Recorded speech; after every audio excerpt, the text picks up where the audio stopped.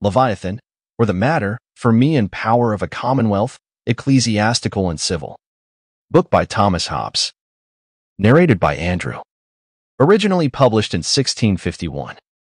This is a great audiobook production created for research, study, and discussion purposes. Chapter 15. Of Other Laws of Nature. The third law of nature, justice. From that law of nature, by which we are obliged to transfer to another, such rights as being retained hinder the peace of mankind, there followeth a third, which is this, that men perform their covenants made, without which covenants are in vain and but empty words.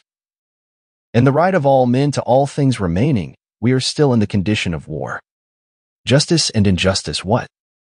And in this law of nature consisteth the fountain and origin all of justice.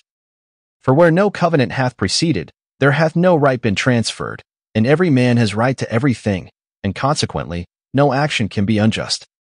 But when a covenant is made, then to break it is unjust, and the definition of injustice is no other than the not performance of covenant. And whatsoever is not unjust is just. Justice and propriety begin with the constitution of Commonwealth, but because covenants of mutual trust, where there is a fear of not performance on either part, as hath been said in the former chapter, are invalid, though the origin all of justice be the making of covenants. Yet injustice actually there can be none, till the cause of such fear be taken away, which while men are in the natural condition of war, cannot be done. Therefore, before the names of just and unjust can have place, there must be some coercive power to compel men equally to the performance of their covenants by the terror of some punishment, greater than the benefit they expect by the breach of their covenant. And to make good that propriety, which by mutual contract men acquire, in recompense of the universal right they abandon, and such power there is none before the erection of a commonwealth. And this is also to be gathered out of the ordinary definition of justice in the schools. For they say that justice is the constant will of giving to every man his own, and therefore where there is no own, that is, no propriety, there is no injustice. And where there is no coercive power erected, that is, where there is no commonwealth, there is no propriety. All men having right to all things, therefore where there is no commonwealth, there nothing is unjust. So that the nature of justice consisteth in keeping of valid covenants, but the validity of covenants begins not but with the constitution of a civil power, sufficient to compel men to keep them. And then it is also that propriety begins. Justice not contrary to reason. The fool hath said in his heart, there is no such thing as justice, and sometimes also with his tongue, seriously alleging that every man's conservation and contentment, being committed to his own care, there could be no reason why every man might not do what he thought conduced thereunto. And therefore also to make, or not make, keep, or not keep covenants, was not against reason, when it conduced to one's benefit. He does not therein deny that there be covenants, and that they are sometimes broken, sometimes kept, and that such breach of them may be called injustice, and the observance of them justice. But he questioneth, whether injustice, taking away the fear of God, for the same fool hath said in his heart there is no God, may not sometimes stand with that reason, which dictateth to every man his own good. And particularly then, when it conduceth to such a benefit as shall put a man in a condition to neglect not only the dispraise and revilings, but also the power of other men. The kingdom of God is gotten by violence, but what if it could be gotten by unjust violence? Were it against reason so to get it, when it is impossible to receive hurt by it? And if it be not against reason, it is not against justice, or else justice is not to be approved for good. From such reasoning as this, successful wickedness hath obtained the name of virtue, and some that in all other things have disallowed the violation of faith, yet have allowed it, when it is for the getting of a kingdom. And the heathen that believed that Saturn was deposed by his son Jupiter, believed nevertheless the same Jupiter to be the avenger of injustice. Somewhat like to a piece of law in Coke's commentaries on Littleton, where he says, if the right heir of the crown be attained out of treason, yet the crown shall descend to him, and eo instant the attainder be void, from which instances a man will be very prone to infer that when the heir apparent of a kingdom shall kill him that is in possession, though his father, you may call it injustice, or by what other name you will. Yet it can never be against reason, seeing all the voluntary actions of men tend to the benefit of themselves, and those actions are most reasonable that conduce most to their ends. This specious reasoning is nevertheless false. For the question is not of promises mutual, where there is no security of performance on either side, as when there is no civil power erected over the parties promising. For such promises are no covenants, but either where one of the parties has performed already, or where there is a power to make him perform. There is the question whether it be against reason, that is, against the benefit of the other to perform or not. And I say it is not against reason. For the manifestation whereof we are to consider. First, that when a man doth a thing, which notwithstanding anything can be foreseen, and reckoned on, tendeth to his own destruction, howsoever some accident which he could not expect. Arriving may turn it to his benefit, yet such events do not make it reasonably or wisely done. Secondly, that in a condition of war, wherein every man to every man, for one of a common power to keep them all in awe, is an enemy, there is no man can hope by his own strength or wit to defend himself from destruction without the help of confederates. Where every one expects the same defense by the confederation that anyone else does. And therefore he which declares he thinks it reason to deceive those that help him, can in reason expect no other means of safety than what can be had from his own single power. He therefore that breaketh his covenant, and consequently declareth that he thinks he may with reason do so, cannot be received into any society that unite themselves for peace and defense. But by the error of them that receive him, nor when he is received, be retained in it, without seeing the danger of their error. Which errors a man cannot reasonably reckon upon as the means of his security, and therefore if he be left, or cast out of society, he perisheth. And if he live in society, it is by the errors of other men, which he could not foresee, nor reckon upon, and consequently against the reason of his preservation.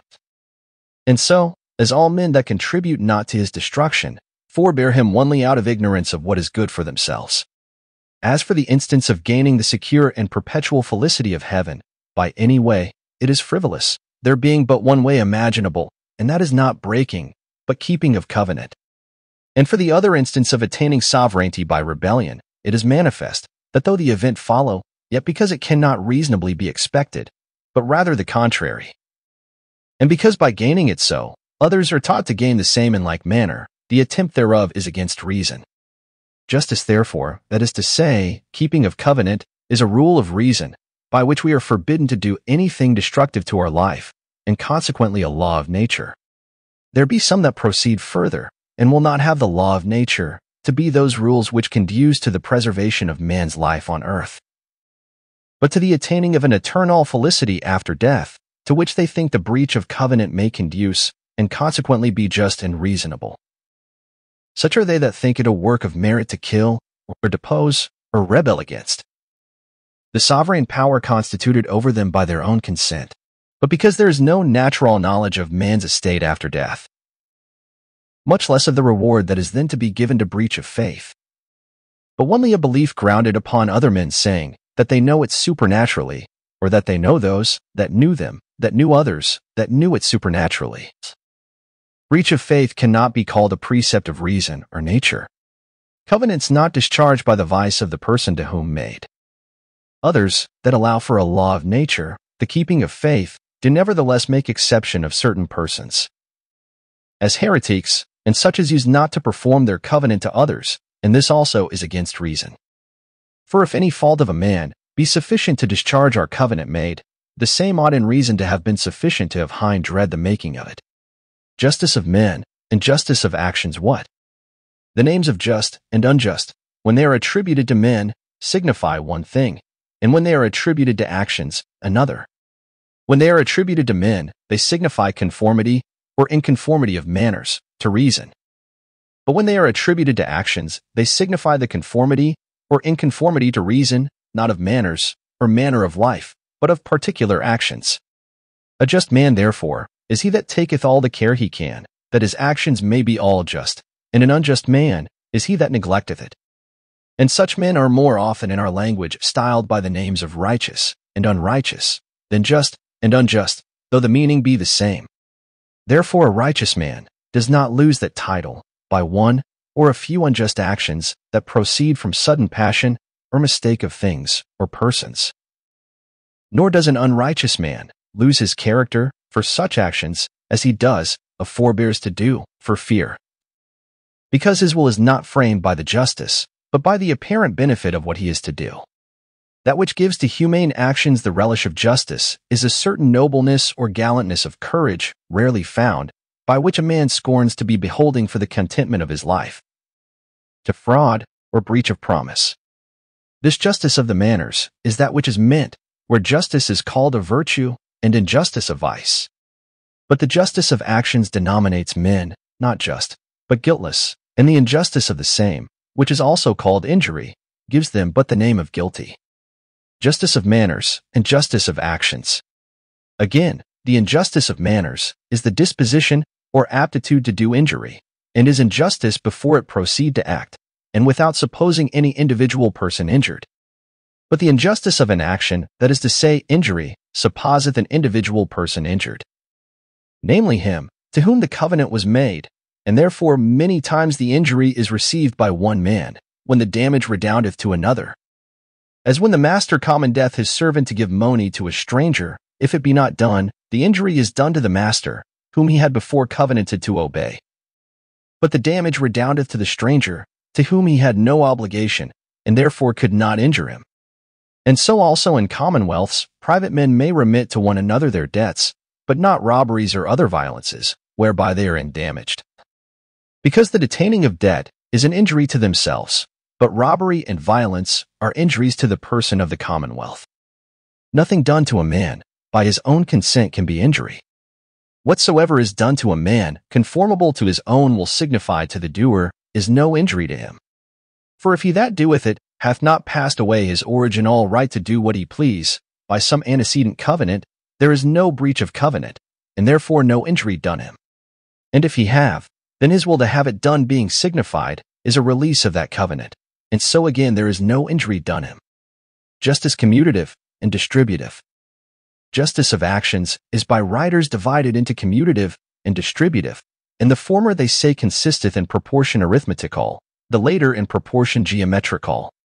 Commutative, therefore, they place in the equality of value of the things contracted for, and distributive in the distribution of equal benefit to men of equal merit. As if it were injustice to sell dearer than we buy, or to give more to a man than he merits. The value of all things contracted for is measured by the appetite of the contractors, and therefore the just value is that which they be contented to give. And merit, besides that which is by covenant, where the performance on one part meriteth the performance of the other part, and falls under justice commutative, not distributive, is not to buy justice, but is rewarded of grace only. And therefore this distinction, in the sense wherein it useth to be expounded, is not right. To speak properly, commutative justice is the justice of a contractor, that is, a performance of covenant, and buying, and selling, hiring, and letting to hire, lending, and borrowing, exchanging, bartering, and other acts of contract. And distributive justice, the justice of an arbitrator, that is to say, the act of defining what is just, wherein, being trusted by them that make him arbitrator, if he perform his trust, he is said to distribute to every man his own. And his is indeed just distribution, and may be called, though improperly, distributive justice, but more properly equity, which also is a law of nature, as shall be shown in due place. The fourth law of nature, gratitude. As justice dependeth on antecedent covenant, so does gratitude depend on antecedent grace, that is to say, antecedent free gift, and is the fourth law of nature. Which may be conceived in this for me, that a man which receiveth benefit from another of mere grace, endeavor that he which giveth it have no reasonable cause to repent him of his goodwill. For no man giveth, but with intention of good to himself, because gift is voluntary. And of all voluntary acts, the object is to every man his own good, of which if men see they shall be frustrated, there will be no beginning of benevolence or trust, nor consequently of mutual help, nor of reconciliation of one man to another, and therefore they are to remain still in the condition of war, which is contrary to the first and fundamental law of nature, which commandeth men to seek peace. The breach of this law is called ingratitude, and hath the same relation to grace that injustice hath to obligation by covenant. The fifth, mutual accommodation or complaisance. A fifth law of nature is seminal. That is to say, that every man strive to accommodate himself to the rest, for the understanding whereof we may consider that there is in men's aptness to society. A diversity of nature, rising from their diversity of affections, not unlike to that we see in stones brought together for building of an edifice. For as that stone which by the asperity and irregularity of figure takes more room from others than itself fills, and for the hardness cannot be easily made plain, and thereby hindereth the building, is by the builders cast away as unprofitable and troublesome. So also, a man that by asperity of nature will strive to retain those things which to himself are superfluous, and to others necessary, and for the stubbornness of his passions cannot be corrected, is to be left or cast out of society as cumbersome thereunto. For seeing every man, not only by right, but also by necessity of nature, is supposed to endeavor all he can to obtain that which is necessary for his conservations. He that shall oppose himself against it, for things superfluous, is guilty of the war that thereupon is to follow. And therefore doth that, which is contrary to the fundamental law of nature, which commandeth to seek peace. The observers of this law may be called sociable, the Latines call them commodi winky face. The contrary, stubborn, insociable, froward, intractable. The sixth, facility to pardon. A sixth law of nature is this, that upon caution of the future time, a man ought to pardon the offenses past of them that repenting, desire it. For pardon is nothing but granting of peace, which though granted to them that persevere in their hostility, be not peace, but fear, yet not granted to them that give caution of the future time, is signa of an aversion to peace, and therefore contrary to the law of nature. The seventh, that in revenges, men respect only the future good. A seventh is, that in revenges, that is, retribution of evil for evil, men look not at the greatness of the evil past, but the greatness of the good to follow, whereby we are forbidden to inflict punishment with any other design than for correction of the offender or direction of others. For this law is consequent to the next before it, that commandeth pardon, upon security of the future time.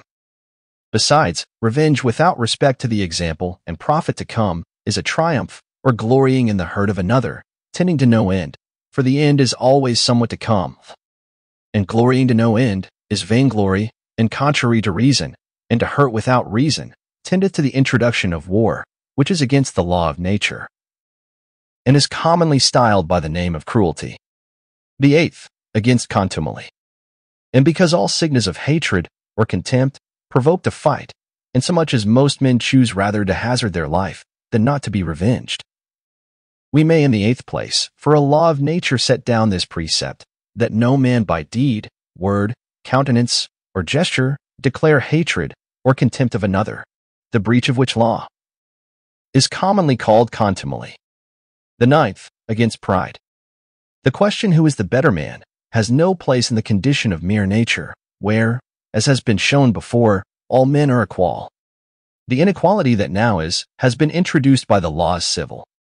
I know that Aristotle in the first book of his Politiques, for a foundation of his doctrine, mocketh men by nature, some more worthy to command, meaning the wiser sort, such as he thought himself to be for his philosophy winky face others to serve, meaning those that had strong bodies, but were not philosophers as he. As if master and servant were not introduced by consent of men, but by difference of wit, which is not only against reason, but also against experience. For there are very few so foolish that had not rather govern themselves than be governed by others. Nor when the wise in their own conceit contend by force with them who distrust their own wisdom, do they always, or often, or almost at any time, get the victory. If nature therefore have made men equal, that equality is to be acknowledged, or if nature have made men unequal. Yet because men that think themselves equal will not enter into conditions of peace, but upon equal terms such equality must be admitted. And therefore for the ninth law of nature, I put this, that every man acknowledge other for his equal by nature. The breach of this precept is pride. The tenth against arrogance.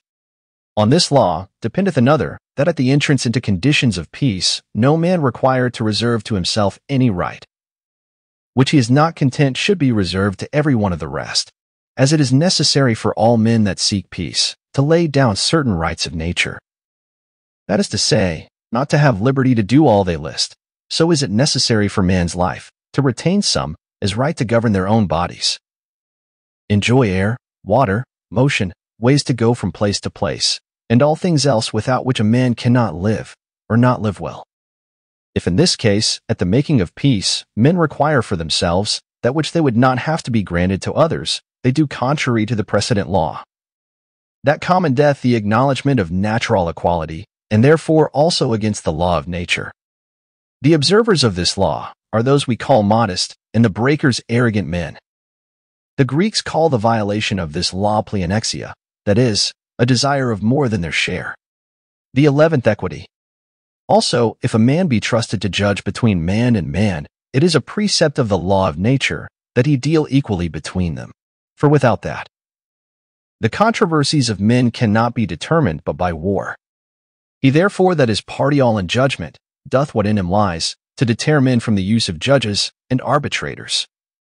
And consequently, against the fundamental law of nature is the cause of war.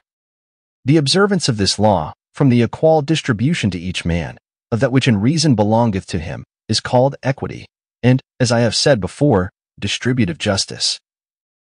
The violation, exception of persons, prosopolepsia. The 12th, equal use of things common. And from this followeth another law, that such things as cannot be divided, be enjoyed in common, if it can be, and if the quantity of the thing permit, without stint. Otherwise proportionably to the number of them that have right. For otherwise the distribution is unequal, and contrary to equity. The 13th of lot. But some things there be, that can neither be divided, nor enjoyed in common. Then the law of nature, which prescribeth equity, requireth that the entire right, or else, making the use alternate, the first possession, be determined by lot. For equal distribution is of the law of nature, and other means of equal distribution cannot be imagined. The 14th, of primogeniture and first seizing. Of lots there be two sorts, arbitrary and natural. Arbitrary is that which is agreed on by the competitors. Natural is either primogeniture, which the Greek calls kleronomia, which signifies given by lot winky face or first seizure. And therefore those things which cannot be enjoyed in common, nor divided, ought to be adjudged to the first possessor, and in some cases to the firstborn, as acquired by lot. The 15th of mediators. It is also a law of nature that all men that mediate peace be allowed safe conduct. For the law that common death peace as the end, common death intercession as the means. And to intercession the means is safe conduct. The 16th of submission to arbitrament. And because, though men be never so willing to observe these laws, there may nevertheless arise questions concerning a man's action. First, whether it were done or not done. Secondly, if done, whether against the law or not against the law, the former whereof is called a question of fact, the later a question of right. Therefore, unless the parties to the question covenant mutually to stand to the sentence of another, they are as far from peace as ever. This other, to whose sentence they submit, is called an arbitrator. And therefore it is of the law of nature that they that are at controversy submit their right to the judgment of an arbitrator. The 17th, no man is his own judge. And seeing every man is presumed to do all things in order to his own benefit, no man is a fit arbitrator in his own cause, and if he were never so fit. Yet equity allowing to each party equal benefit, if one be admitted to be judge, the other is to be admitted also. And so the controversy, that is, the cause of war, remains against the law of nature. The 18th, no man to be judge, that has in him cause of partiality. For the same reason no man in any cause ought to be received for arbitrator, to whom greater profit, or honor, or pleasure apparently ariseth out of the victory of one party than of the other. For he hath taken, though an unavoidable bribe, yet a bribe, and no man can be obliged to trust him. And thus also the controversy and the condition of war remaineth, contrary to the law of nature. The 19th of witness. And in a controversy of fact, the judge being to give no more credit to one than to the other, if there be no other arguments, must give credit to a third, or to a third and fourth, or more, for else the question is undecided, and left to force, contrary to the law of nature. These are the laws of nature, dictating peace, for a means of the conservation of men and multitudes, and which only concern the doctrine of civil society. There be other things tending to the destruction of particular men, as drunkenness and all other parts of intemperance, which may therefore also be reckoned amongst those things which the law of nature hath forbidden, but are not necessary to be mentioned, nor are pertinent enough to this place. A rule by which the laws of nature may easily be examined. And though this may seem too subtle a deduction of the laws of nature to be taken notice of by all men, whereof the most part are too bussy in getting food, and the rest too negligent to understand, yet to leave all men unexcusable, they have been contracted into one easy sum, intelligible even to the meanest capacity. And that is, do not that to another, which thou wouldest not have done to thyself. Which sheweth him that he has no more to do in learning the laws of nature, but, when weighing the actions of other men with his own, they seem too heavy. To put them into the other part of the balance, and his own into their place, that his own passions and self-love may add a nothing to the weight. And then there is none of these laws of nature that will not appear unto him very reasonable. The laws of nature oblige in conscience always. But in effect then only when there is security the laws of nature oblige in foro interno, that is to say, they bind to a desire they should take place, but in foro externo. That is, to the putting them in act, not always. For he that should be modest, intractable, and perform all he promises, in such time and place, where no man else should do so, should but make himself a prey to others, and procure his own certain ruin, contrary to the ground of all laws of nature, which tend to nature's preservation. And again, he that shall observe the same laws towards him, observes them not himself, seeketh not peace, but war, and consequently the destruction of his nature by violence. And whatsoever laws bind in faro interno, may be broken, not only by a fact contrary to the law, but also by a fact according to it, in case a man think it contrary. For though his action in this case be according to the law, which where the obligation is in faro interno, is a breach, the laws of nature are eternal. The laws of nature are immutable and eternal, for injustice, ingratitude, arrogance, pride, iniquity, exception of persons, and the rest, can never be made lawful. For it can never be that war shall preserve life, and peace destroy it. And yet easy. The same laws, because they oblige only to a desire and endeavor, I mean an unfeigned and constant endeavor, are easy to be observed. For in that they require nothing but endeavor, he that endeavoreth their performance fulfilleth them, and he that fulfilleth the law is just. The science of these laws is the true moral philosophy, and the science of them is the true and only moral philosophy. For moral philosophy is nothing else but the science of what is good and evil in the conversation and society of mankind. Good and evil are names that signify our appetites and aversions, which in different tempers, customs, and doctrines of men are different. And divers men differ not only in their judgment on the senses of what is pleasant and unpleasant to the taste, smell, hearing, touch, and sight, but also of what is conformable or disagreeable to reason in the actions of common life. Nay, the same man, in divers times, differs from himself, and one time praiseth, that is, calleth good, what another time he dispraiseth, and calleth evil, from whence arise disputes, controversies, and at last war. And therefore so long as man is in the condition of mere nature, which is a condition of war, as private appetite is the measure of good and evil. And consequently all men agree on this, that peace is good, and therefore also the way, or means of peace, which as I have shewed before, are justice, gratitude, modesty, equity, mercy. And the rest of the laws of nature are good, that is to say, moral virtues, and their contrary vices, evil. Now the science of virtue and vice is moral philosophy, and therefore the true doctrine of the laws of nature is the true moral philosophy. But the writers of moral philosophy, though they acknowledge the same virtues and vices, yet not seeing wherein consisted their goodness, nor that they come to be praised as the means of peaceable, sociable, and comfortable living, place them in a mediocrity of passions, as if not the cause, but the degree of daring made fortitude, or not the cause, but the quantity of a gift made liberality. These dictates of reason men used to call by the name of laws, but improperly, for they are but conclusions or theorems concerning what conduceth to the conservation and defense of themselves. Whereas law properly is the word of him that by right hath command over others. But yet if we consider the same theorems as delivered in the word of God that by right commandeth all things, then are they properly called laws.